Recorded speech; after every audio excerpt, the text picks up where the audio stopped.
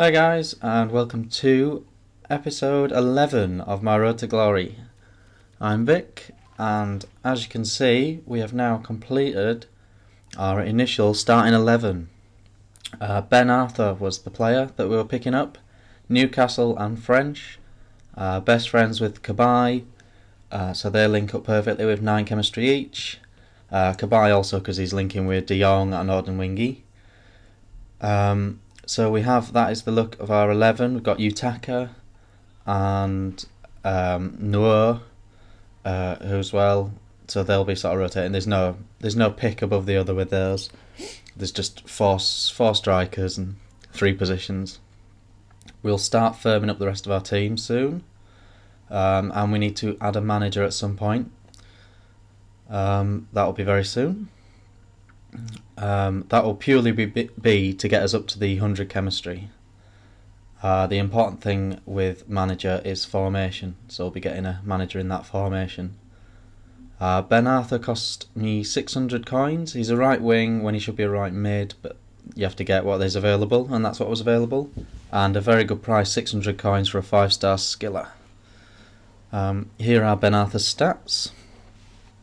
He is a really solid all-round player, 4-star weak foot, 5-star skill moves, and again he's a left footer on the right wing, so he can cut inside and hit some big shots. He's fairly quick, but his main thing is control, his skill, his vision, and his weak foot. That's all the exceptional things about him. And so he slots in perfectly, and like I say, when we get a manager, we'll have 100 chem.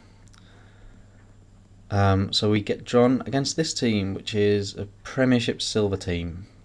Engog, or Engo up front, who is awesome in FIFA 12, as is Chamberlain, and well, everyone in this team actually. You know, he's got a really, really good silver team. Probably worth 70k, maybe 80, 90k. Good team. And he gets a 1-goal lead. We managed to get one back with Ordenwingy. Top bin. That was a bit of an awkward goal. It'd be a booed goal in real life because you can see the guy laying on the ground. We just carried on playing. Ref didn't say a word. We didn't give him monkeys. There's snow on the ground. Let's play football. But yeah, we scored basically because their defender was laying on the floor. So anyway, he gets back in it with Miyaki, who I think is an Arsenal player who hasn't found his way into the team yet, but he's got good stats on FIFA, so I've seen him in quite a few people's BPL teams. After some messing about, some poor defending, let's v1ck in for a little slot goal. I don't know how everyone else feels, but I really struggle on snow. It really limits your play style. You can't. Your crosses are awkward. You can't get the ball over the top. It doesn't seem to have an effect on skills or anything. It's I don't know. Playing on snow, don't like it. Which is it's good coding to be fair, because you're not supposed to like playing on snow. Bad conditions should make it awkward. So it's a good piece of work by FIFA, but always a little bit annoyed when I get drawn on snow.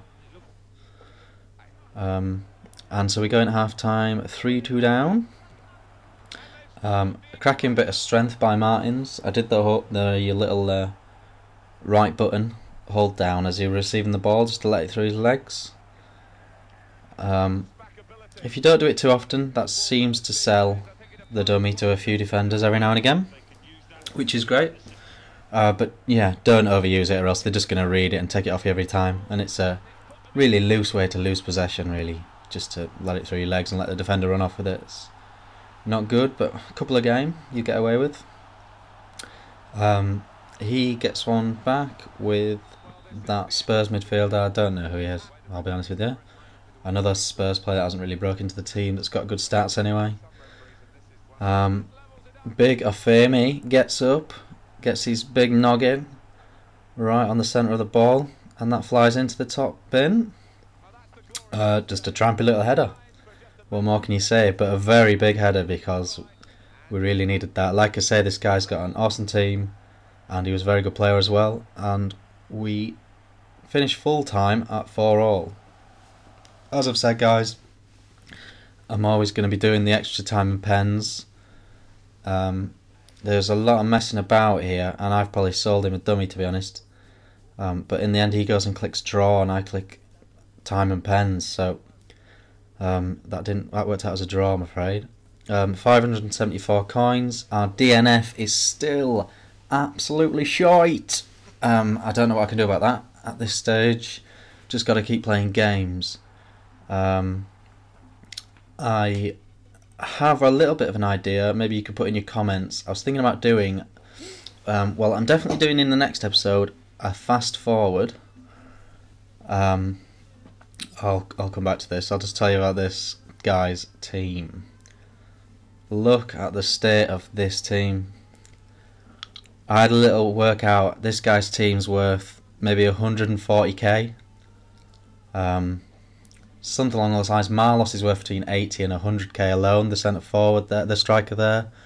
5-star skill A's, probably known as the best silver in the game. The rest of his team is good as well. It's proper old-fashioned brasilver team. Nightmare. We're a 14, 15k team tops, maybe less. We do not want to be playing 150,000 coin teams right now. And it shows in the result we go. 2 goals down. So the next episode, guys, the transfer window is going to be open, and what that means in my road to glory is that I am going to provide this club through the chairman 2 gold packs. So we're going to open 2 gold packs, and whatever we get, we get. And you will see the rewards of that. So hopefully we'll get something worth selling that will make some coins and buy some people, or we might get a player that slots straight in or something. We'll see. Just look at the draw. That's transfer window, guys. And that is coming in the next episode. And yeah, I've got another surprise that I'll lay on you next episode while we're opening those packs. As you can see, this wasn't as bad a game as the result looked through the stats there. I've been Vic. I hope you've enjoyed this. Look forward to transfer window next episode. Cheers. Bye.